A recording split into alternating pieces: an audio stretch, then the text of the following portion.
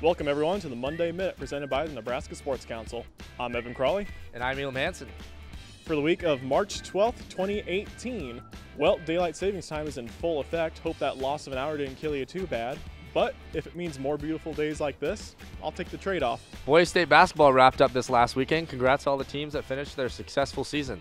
If you're passing through the Gateway Mall, be sure to stop by our new wall spot and take a photo.